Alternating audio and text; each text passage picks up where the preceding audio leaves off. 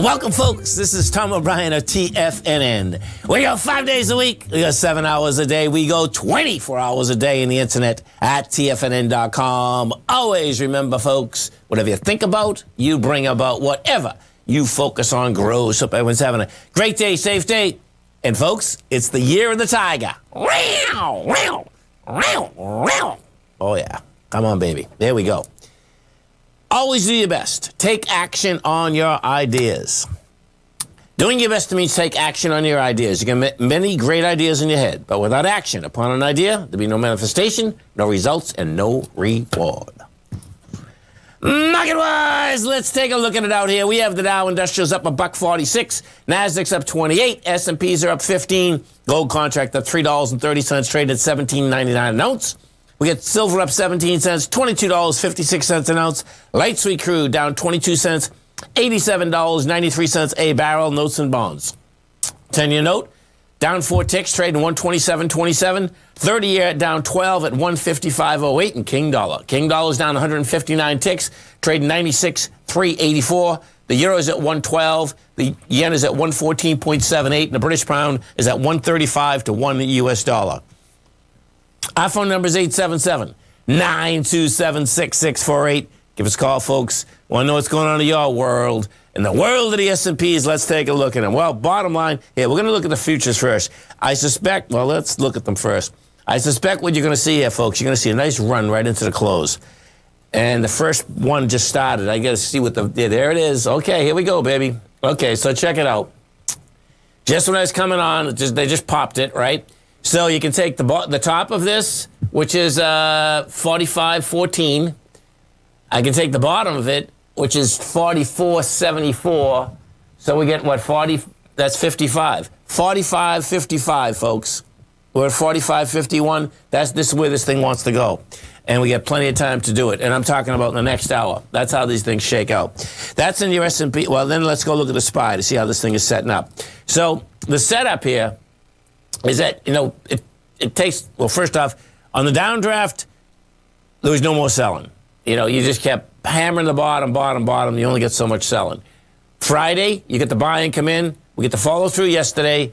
Bottom line, you know, we're at $1.91 right now, so another, yeah, you could go up to, I don't know, $3 maybe, which is not the end of the world. But the way that these set up, I suspect you're going to get another monster bar. You know, I don't see it today, but, you know, next couple days you're going to get another monster bar that's going to bring you up somewhere in the 473 area, and right now you're at 451. We take a look at the NDX 100, the 3Qs. The way the 3Qs are set up right now, same type of setup. The 3Qs, you know, got the lower price today, 359, rejected 359. You're at 363.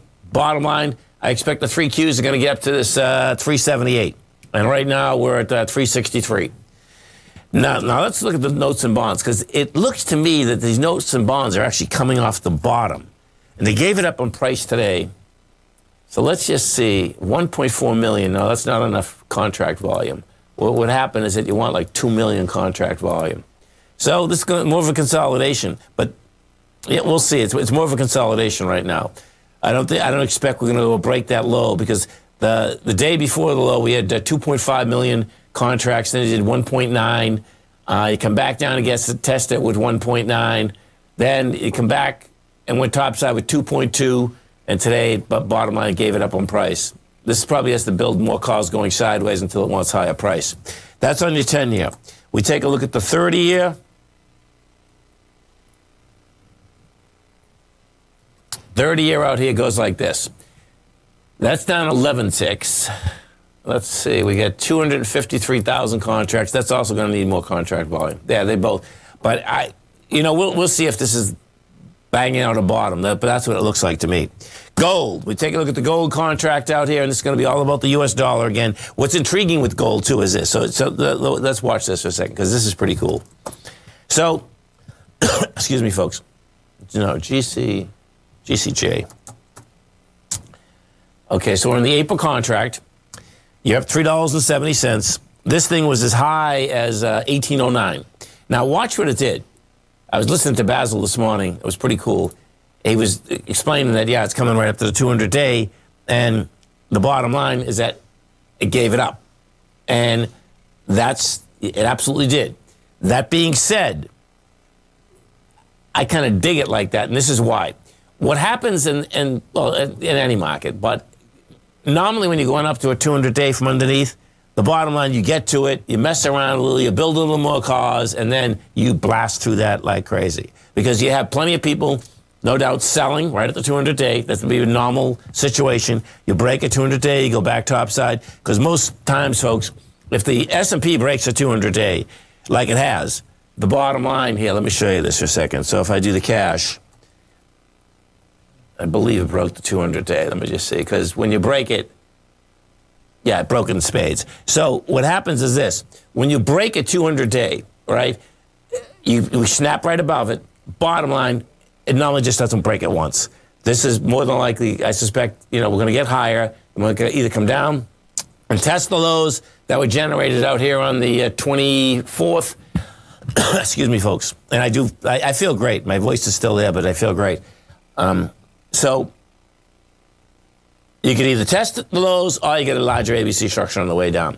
I just wanted to show you the 200-day, how you do normally. That's what you normally do. If you're going to break it, the bottom line is that you're going to blast through that like a huge. King dollar. What do we got with King dollar? What we have with King dollar is this. King dollar right now, this baby had followed through. You're inside the range again. So the range, the top of the range is 96,936. Now, what's really cool here today, folks, if you are in the metals market, is that King dollar tried to make it back. King dollar got as high as 96,722 and then just gave up 400 ticks.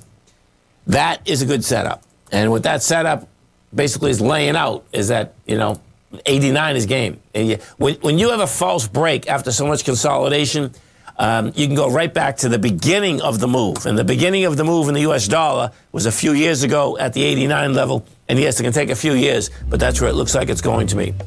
Dow Industrials right now up about 160. You get the Nasdaq up 28. S&P's up 17.